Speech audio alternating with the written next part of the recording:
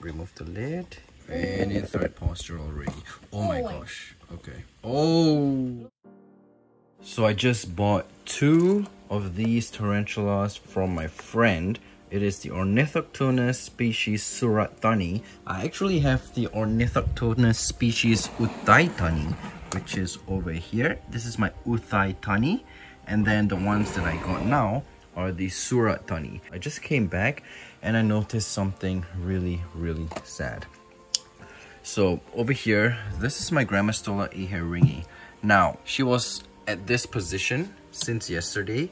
I thought that she was about to molt because, as you can see, her abdomen is quite dark. So that's one sign that they're going to molt. And then also she just refused food, so that's another sign that she was going to molt. But then today I noticed that she's in the same position as yesterday. And at first I thought she was still okay because no death curl. However, I touched her and not a single movement. So yeah, she passed away, you guys. I don't know why, I don't know how, but she just passed away for no reason whatsoever. This is my only Grammostola iheringi. Actually, no, this is not my only Grammostola iheringi. Let me show you. So over here, I actually have a male Grammostola iheringi over here. You can see it's over there. Yeah. Okay, so that's my male Grammostola iheringi. I was hoping that my female will mature and we can pair him with her, but unfortunately, she decided that yesterday was her last day. Yeah, she was over here. I thought, because usually she doesn't really move much, she just chills. So I thought that's what she was doing, just chilling at the side. And then today I come and I see her at the same spot. And yeah, I decided to touch her and she just... This is one of my favorite tarantulas and it passed away for no reason. She's been in this enclosure for so long, for years. And I don't see the problem. The enclosure is perfect. The substrate is not fully dry. So over here is pretty much damp. And I keep this corner of the place damp as well, but over here is dry. So she has like a gradient. And that is perfect for Grammostola iheringis. But unfortunately, today she just decided to... She decided to pass away, you guys. I don't even know. Oh my gosh. I got 2 tarantulas and of course I have to come back with a dead one. So yeah, I don't know what the cause of it was, but I just noticed this leg is quite small. Was it a bad molt from the previous molt? I'm not even sure. But yeah, she's already kind of stiff. So I think she just died yesterday. You see, she's not even like dehydrated. She's the perfect tarantula size. Abdomen not so plump, not so big and obese, and it's just perfect. And she just died for no reason whatsoever.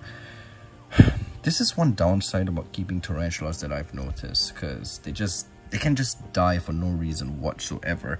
You can keep them the exact same for years and no changes. And one day they can just be like, they can just drop dead. So I'm not sure exactly why she passed away. But then again, when I got her, since I got her, she was never really the active Grammostola iheringi. She eats very occasionally. She doesn't always eat. Because these guys, you know that if you guys keep Grammostola iheringis, you will know that they are ferocious eaters for Grammostolas. I've read that. And unfortunately for this girl, she wasn't that type. She had a whole different personality.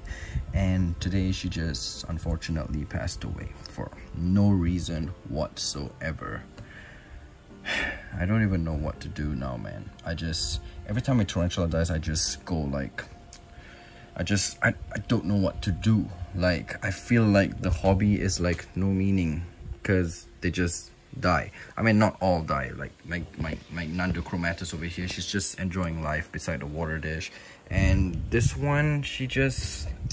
Why does it always have to be my favorite tarantula, the ones that I like, and it has always to be the female? so don't know, man. Anyways, just so you know, I got this girl at an adult size already. This is the adult size, but I don't think it is the maximum size. She is about 6 inches, and these guys, I heard they get 8 inches. Now, I got this girl a couple years back, and she only molted with me twice, so she never really grew a lot with me. I got her pretty much at 5.5 inches, and now she's about 6 inches. So I don't know how old she is. She could have died from old age, not a clue. But yeah, very unfortunate and uncalled for and just unexpected. Yeah, all the words just running through my head. Okay, so guys, it turns out to be a stuck molt, because we are in the middle of preserving her. We're gonna taxidermy her, but as you can see, she managed to take out this part of the abdomen, and the abdomen seems to be intact. So it's a stuck molt. You can see all the hairs walking in the water, flying in the water, swimming. But so I said don't touch it, you're not wearing gloves. Yeah, so turns out to be a stuck molt. No idea why. The enclosure was humid enough. But it's only the butt part though. Yeah, it's not the... Wait, so that means the carapace part is okay. Ah, everything is so okay. She only tried to mold the abdomen. That's so weird. Oh my gosh. So she only tried to mold the abdomen for some reason and not her whole body. Yeah. What? Okay. So much unfortunate events when keeping these animals. The surat tani, we're going to be rehousing them into these enclosures. I've put a lot of substrate, very deep substrate for them. So yeah, this one's okay. This one is mean. So in the middle of filming this taxidermy one, but we are doing this video. I'm doing this video, she's doing that video. So yeah, let's see how this goes. So that is the Ornithoptonus species surat tani, and we're gonna get it into the enclosure. Not sure if it'll bolt.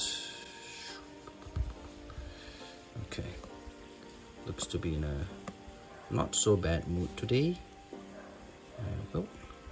So this hopefully okay, so this is the enclosure for the surat tani. Okay, nice. So now let's do the mean one. Are they friendly? Not at all. Is she friendly? This one's crazy. Remove the lid. Okay. And in threat posture already. Oh my gosh. Okay. Oh. Okay.